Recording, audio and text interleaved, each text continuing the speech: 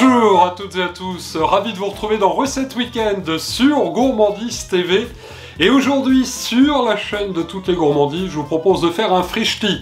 Alors peut-être que beaucoup d'entre vous ne savent pas ce que c'est qu'un FRICHTI. Eh bien, un FRICHTI, en gros, c'est un petit repas vite fait, bien fait. On prend ce qu'on a sous la main, on le met dans la gamelle et on fait bouillir tout ça. Ça nous fait un bon petit repas, donc un FRICHTI. Et en l'occurrence, aujourd'hui, je vous propose de réaliser le FRICHTI d'ailes de poulet de la Mère Mitraille. On va accompagner ça de patates douces. Ça c'est bon, si vous en avez un petit peu marre des pommes de terre, remplacées par les patates douces. Ça se fait en purée, en frites et aussi, comme on va le cuire dans quelques instants.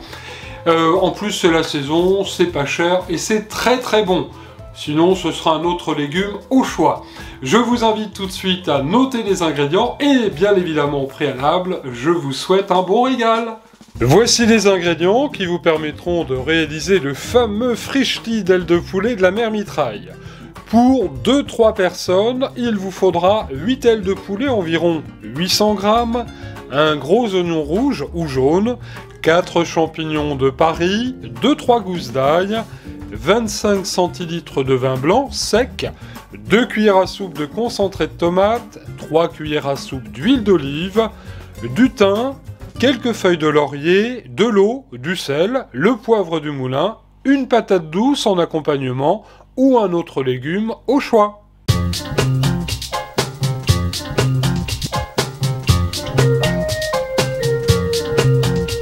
Toute première étape de la recette, dans la cocotte de la Mère Mitraille, j'ai mis l'huile d'olive et on va faire revenir de chaque côté, bien les faire dorer, les ailes de poulet.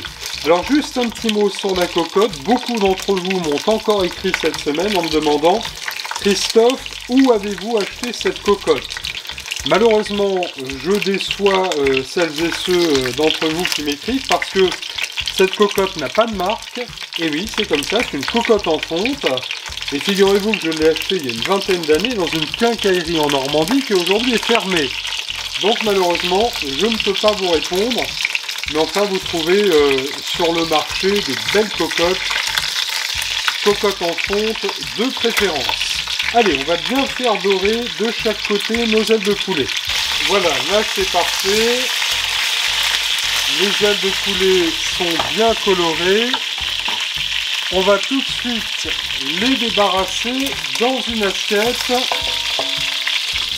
Alors arrangez-vous pour essayer de prendre du poulet fermier. C'est vrai que vous le voyez, les ailes de poulet sont quand même beaucoup plus dodues. Alors on ne perd pas de temps. Après avoir débarrassé les ailes de poulet, on va mettre tout de suite à revenir l'oignon. On va le faire légèrement tuer, bien coloré, et on en profite tout de suite pour mettre également nos gousses d'ail. Là, les oignons sont très bien colorés, presque caramélisés, c'est parfait. Nous allons ajouter tout de suite les 2 cuillères à soupe de concentré de tomate. Ça va être excellent. Alors attendez, on ne perd rien. Hop, je racle jusqu'au fond du bol. On va remuer gentiment. Et sans plus tarder, on va venir mouiller avec les 25 centilitres de vin blanc. Ça va faire la base de notre sauce. Tout de suite, on va donner un bon tour de poivre du moulin. Ça apporte le petit côté peps dans la recette. On en met à discrétion, hein, mais je vous le rappelle, moi j'aime bien quand c'est bien poivré. Et on va mettre également une belle pincée de fleur de sel. Nous allons mettre la branche de thym et les petites feuilles de laurier. Alors regardez, ça fait déjà une belle base de sauce pour cuire notre FRICHTI, nos ailes de poulet.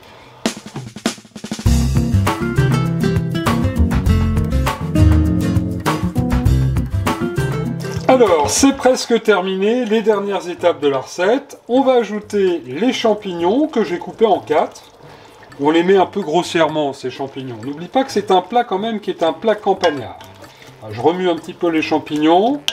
Alors ça va redonner de l'eau à notre jus, ça va être très très bon. On va mettre nos ailes de poulet bien dodues, nos ailes de poulet fermier.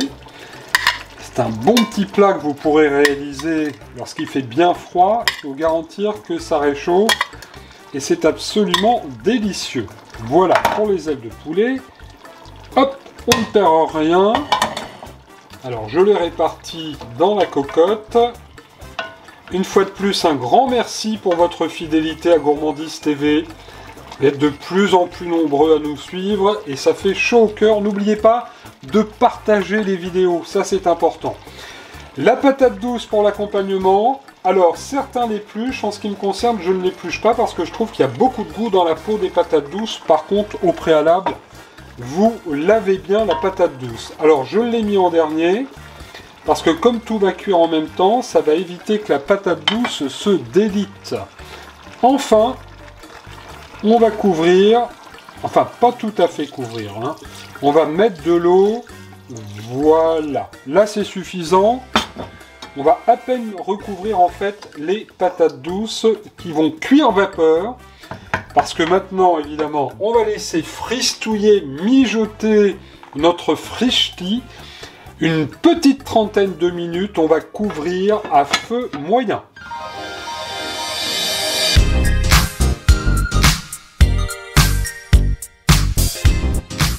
Une bonne trentaine de minutes viennent de s'écouler, découvrons ensemble le verdict. Ouh là là, quelle belle et jolie couleur d'automne déjà.